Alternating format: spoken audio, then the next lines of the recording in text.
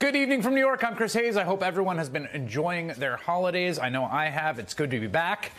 And while I was gone late last Thursday night, just before the long holiday weekend, as everyone was immersed in their preparations for it, the January 6th committee went ahead and did it. They published and released the long-awaited final report, product of 18 months of work, nearly 1,000 pages long. The parts that I have read are shocking and revelatory, laying out the crimes of Donald J. Trump and his co-conspirators in a clear and dramatic fashion. Crimes for which one of the authors of the report, Congressman Jamie Raskin, told an interviewer Trump, quote, could spend the remaining days of his misanthropic life behind bars, presumably with Secret Service agents. It's sort of a crazy image to imagine. A fairly bold statement from someone who is usually fairly measured. So what in the report makes Raskin say that? Given the holiday and the sheer volume of material, those of us who haven't read through it all can be forgiven. I assume, maybe I'm wrong, that you're in the same boat I am. And that's why we've decided to spend this week going through the final report here with legal experts who have read it closely. Now, there's obviously a ton of information we're going to get to throughout the week, but we want to start tonight with a particularly revealing section. It's not the first one. In fact, it's Chapter 5, which is titled A Coup in Search of a Legal Theory. Now, that title is important because it outlines exactly what Donald Trump and his allies were doing in the days leading up to January 6th. The point is, they had an end result in mind, a coup, the first in American history, the first time that the sitting president would overturn the will of the voters. They wanted to declare the loser of the 2020 election, Donald Trump, as its winner. How to do it? Well, in order to do so, they manufactured a bogus legal strategy to justify that conclusion. And that bogus legal strategy was known to be bogus to the key players, including this man, the man who's at the center of it all, a strategy that was concocted largely by this individual, Trump lawyer John Eastman. Now, we have mentioned him countless times. We've covered him closely on the show because he was such a key player in this entire undertaking. Eastman claimed that then Vice President Mike Pence had the authority to essentially, unilaterally, by himself, as if endowed with supreme power, throw out the results of the election, essentially, to just say, no, I don't accept it, and install Trump as a winner instead on January 6th. Members of Trump's own inner circle, lawyer after lawyer after lawyer in the White House and around Trump, called it, quote, insane, crazy, and nutty. And what's clear in the final report is that Eastman and Trump, as kind of partners in this undertaking, knew the theory was bogus, that the strategy was plainly illegal all along. There was no good faith confusion, no arguable, colorable case on both sides. No. In the presence of Pence, Eastman even acknowledged the plan was unlawful. And yet both he and Trump relentlessly pressured the vice president to follow the illegal plan on January 6th. That is, to break the law in a fashion they knew would be broken and thereby break American democracy itself. At one point, and this is really a key part of this chapter, at one point, Trump sympathetic Congressman Louis Gohmert of Texas tries to file a lawsuit in which he takes Eastman's own theory and argues it in court. He wants to argue Eastman's own theory of Pence's powers. So what does John Eastman do? Eastman himself lobbied against the Gohmert suit because he rightly expected a judge to declare Pence had no such powers, as was obvious to anyone looking at the situation. In other words, Eastman didn't want to test it in court because he knew it would fail. He didn't want a ruling on its legality because he knew it was illegal. He knew exactly what he was doing. That said, Eastman and Trump, knowing that, in tandem, pushed the bogus legal theory anyway, both in the media and directly to Mike Pence himself, who faced enormous pressure to go along with the scheme. To his credit, he did not. That doesn't change the fact that in just one of many examples, Trump and his fellow coup plotters tried to criminally subvert the will of the American people and potentially end American democracy as we know it.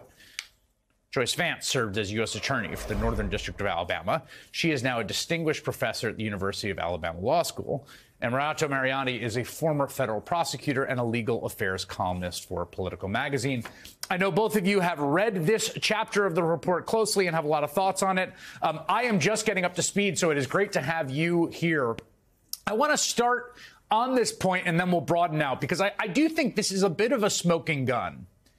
as pertains to the state of mind of Mr. Eastman. And I'm just going to read about the Gohmert suit here and get your reaction to what do you think it indicates. Reading from the report, one of the President Trump's congressional allies, Representative Louis Gohmert, pushed a version of Eastman's theory in the courts. Although the Gohmert suit was premised on the same theory Eastman advocated, Eastman did not agree with the decision to file suit. Eastman argued that filing a suit against the vice president had close to zero chance of succeeding, and there was a very high risk the court would issue an opinion stating that Pence had no authority to reject the Biden certified ballots. Joyce, what does that say to you about the nature of Eastman's knowledge and corrupt intent with regards to this legal theory? Eastman knew, Chris, it's exactly the way that you explain it. He knew that that legal theory could not hold up in court. He knew that the vice president wasn't what they called the president of the Senate, really the dictator of the American people, right? The guy who can throw out all of the legitimate ballots and declare the winner to be whoever he wants it to be. So the theory was a non-starter, and that's what happened. A federal judge threw out Gohmert's case. The Supreme Court refused to take it up. What Eastman is really doing here is sort of this insurrection version of the adage that many government employees use. It's easier to ask for forgiveness, to beg for forgiveness, than to ask for permission. He knew that if he asked for permission in advance, he would be told no. This is not a sustainable approach.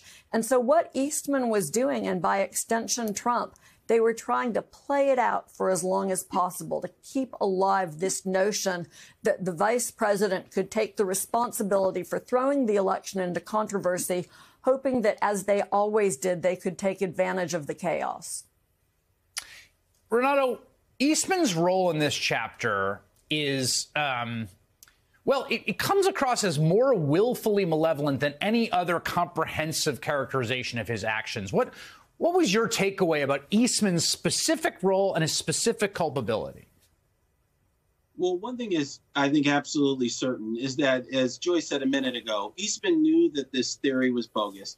He also, at times, made false statements, and it was clear to me from reading the report that he wanted false statements to be made in relation to the scheme. I mean, one thing that is really important that's mentioned many times in this chapter, Chris, is that the actual electors themselves weren't actually submitted by the states. So there was actually no colorable argument that these states had actually submitted an alternative slate of electors.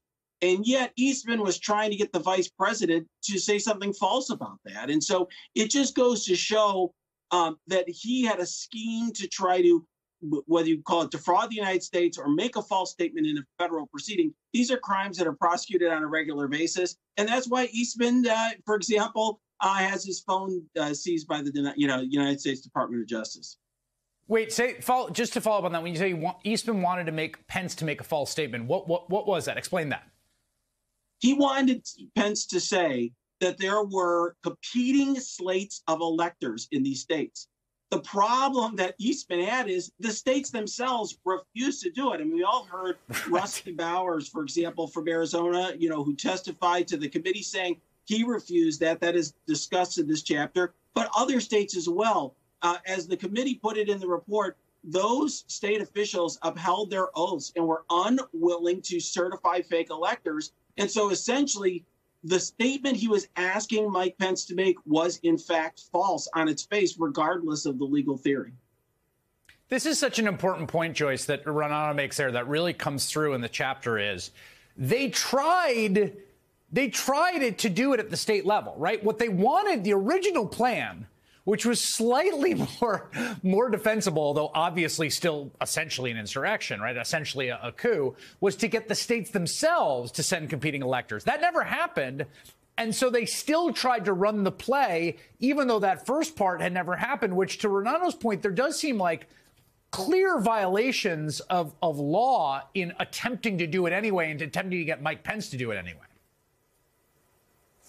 Yes, I think that's absolutely correct. And the whole story here, this is a whole trajectory about trying to use the big lie about voter fraud to somehow overcome the result of the election.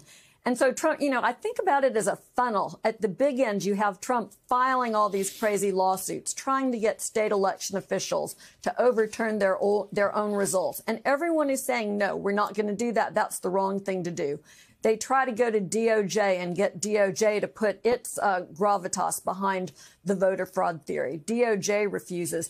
And now we're down to just the last few days before the certification of the vote. And Trump is really down to two strategies. One is Mike Pence and one is outright insurrection. And so everything becomes focused on Mike Pence because these efforts with state electors have failed. To your point, Chris, whether or not there are crimes that are committed along the way, the statute that we've all heard a lot of talk about and that the committee referred on, this interference, this obstruction of an official proceeding statute appears to be almost tailor-made for the conduct that occurred on January 6th.